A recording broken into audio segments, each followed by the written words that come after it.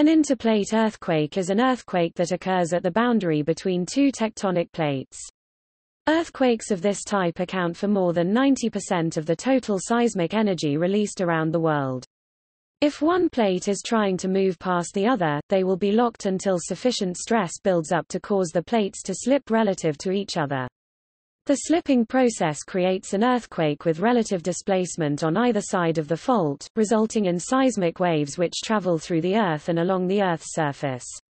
Relative plate motion can be lateral as along a transform fault boundary, vertical if along a convergent boundary, i.e. subduction or thrust, reverse faulting, or a divergent boundary, i.e. rift zone or normal faulting, and oblique, with horizontal and lateral components at the boundary. Interplate earthquakes associated at a subduction boundary are called megathrust earthquakes, which are the most powerful earthquakes. Intraplate earthquakes are often confused with interplate earthquakes, but are fundamentally different in origin, occurring within a single plate rather than between two tectonic plates on a plate boundary. The specifics of the mechanics by which they occur, as well as the intensity of the stress drop which occurs after the earthquake, also differentiate the two types of events. Intraplate earthquakes have, on average, a higher stress drop than that of an interplate earthquake and generally higher intensity.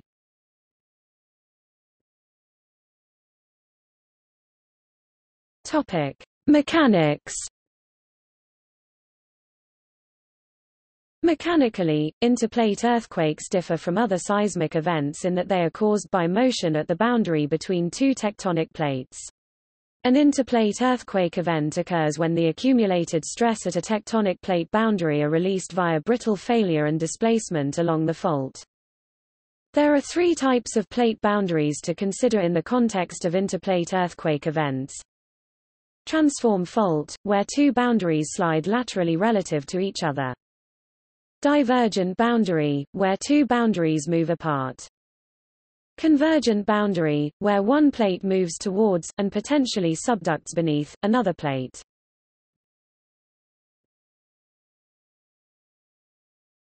Topic: Precursory tremors.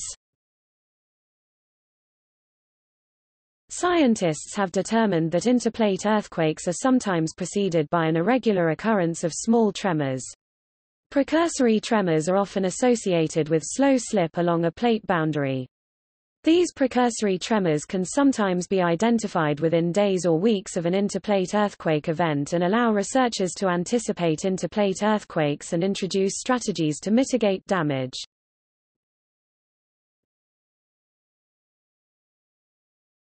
Topic: Differences with intraplate earthquakes. Beyond the inherent mechanical differences leading to interplate earthquake events and location of interplate earthquakes on plate boundaries, these seismic occurrences can be differentiated by other means.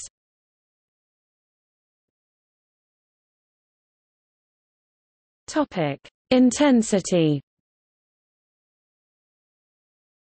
Interplate earthquakes differ from intraplate earthquakes in that the intensity of intraplate earthquakes exceed those of interplate earthquakes by nearly 2 points. Using the modified Mercalli intensity scale, earthquakes are categorized descriptively on a scale from I not felt to 12 total destruction based on observed effects of the seismic event. While the ground accelerations of these two types of events are similar, the resulting intensity of intraplate earthquakes is significantly greater than that of interplate earthquakes due to the greater energy release stress drop across intraplate faults.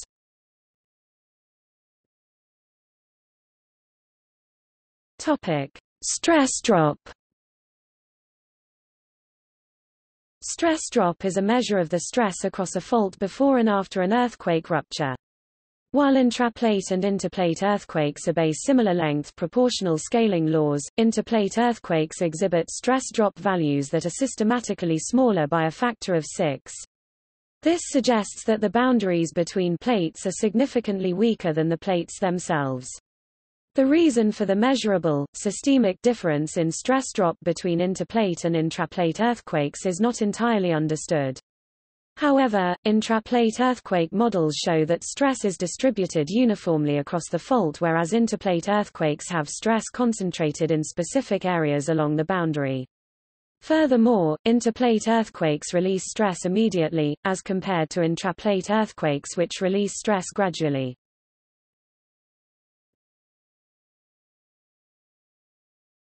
Topic: Effects.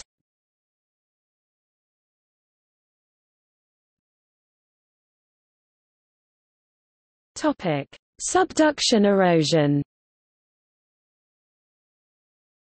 Basal erosion, the process of removal of materials from the underside of the upper plate by the subducting plate, occurs at numerous, but not all, convergent margins.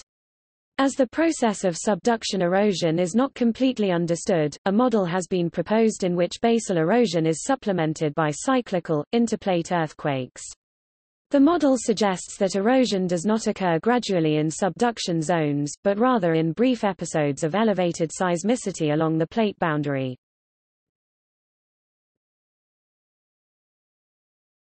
Topic: Tsunamis. Earthquakes are a major factor in the creation of tsunami waves.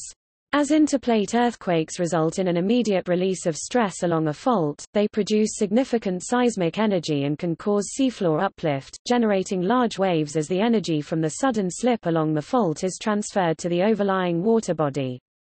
However, the majority of interplate earthquakes are not intense enough to create tidal waves, with most tsunamis being caused by intraplate earthquakes or tsunami earthquakes due to their comparatively slow stress release regimes and proximity to the surface of the Earth.